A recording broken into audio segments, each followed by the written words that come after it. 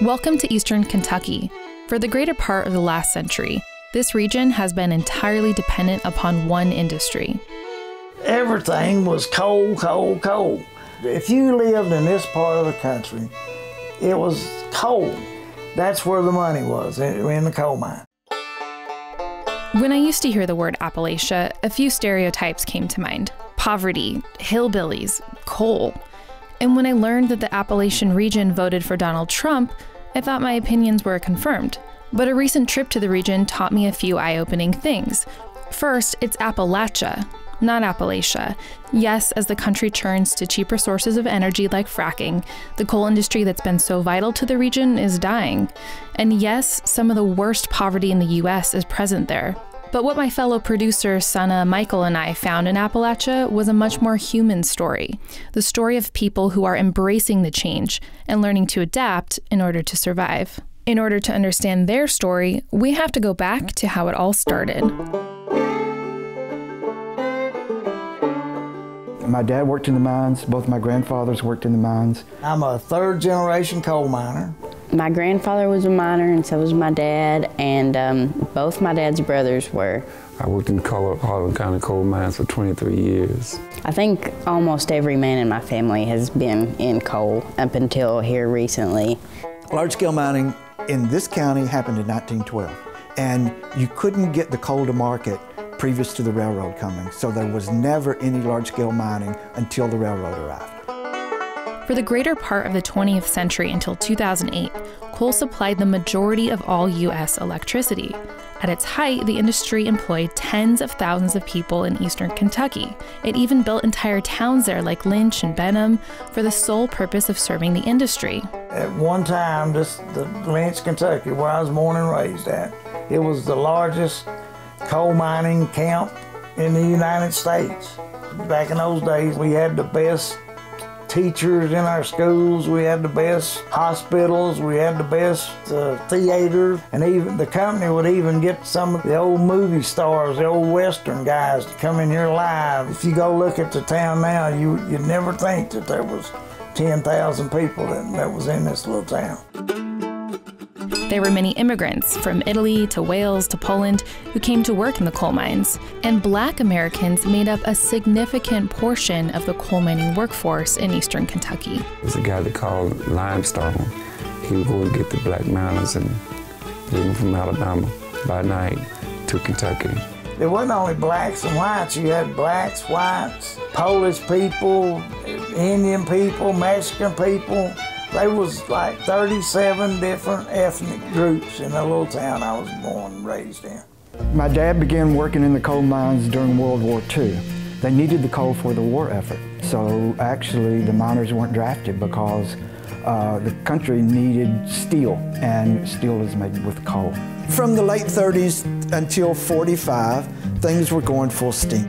It's back to work for coal miners of America. Lots of work. The country needed the coal, and the mines were prosperous. While coal became a booming industry, miners were forced to work in dangerous conditions, and always at the will of the coal companies. You know, our dads were just slaves, really. They were just slaves to the company store, like that old song goes. If you worked for the Lynch mine, you didn't get paid money. You got paid like what you call script. And you couldn't spend your money nowhere but in Lynch. You had what you call a company store. You had that script, they had a certain amount on it. You go get your groceries there, you got your clothes there, it was right there in the company store. Back when coal first started to come around here, they built coal camps.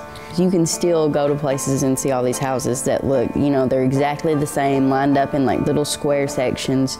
They'd work all day in the mines, and you know, the rent was taken out of their pay for the house, the lighting, like if you needed a ton of coal for the old fireplace or whatever, that was taken out. And the kids didn't realize any of that stuff. We was just out playing and having a big time. Eastern Kentucky became known as a battleground for workers' rights, particularly in Harlan County, known as Bloody Harlan. Miners fought, many of them to the death, in the 1930s and again in the 70s for better pay and safer conditions. Because of their protests, coal mining became synonymous with union organizing. After World War II, the mines began to mechanize, and that left a lot of people unemployed. So those were difficult years, from just after the end of World War II through the 50s, through the 60s, until 73. 1973 was a big year for the energy industry. An Arab-Israeli war was raging, which led to an oil embargo and a coal boom across the United States. A boom that would reach its peak in 1982. For the next 30 years, the industry would continue its boom and bust cycle, and coal would remain the lifeblood of Appalachia. For a really long time, that was the only opportunity that a lot of people around here had. You know, education-wise, there wasn't really a lot going on, and work-wise, there definitely wasn't a lot going on. And when, you know, a company comes in and they're wanting to pay you $20 an hour, you know, that's a really good deal for a lot of people who've been living in poverty for so long. Since 2012, the coal industry has been on the rocks, and the jobs have continued to decline year after year. So here we are 4 years later, and almost all of the mining jobs are gone. In 2015, coal production in eastern Kentucky reached its lowest level since the Great Depression. 2,000 coal miners lost their jobs that year alone. And in 2016, for the first time, more electricity in the U.S. was produced by natural gas than by coal. With more than 50 coal companies having declared bankruptcy since 2013, eastern Kentucky's economy is collapsing. But will Kentuckians go down with it? Coal jobs in Kentucky are at their lowest in over 100 years, and eastern Kentucky is one of the hardest hit areas. So in the next video, we'll take a look at exactly how the decline of the coal industry has impacted the everyday lives of people living there.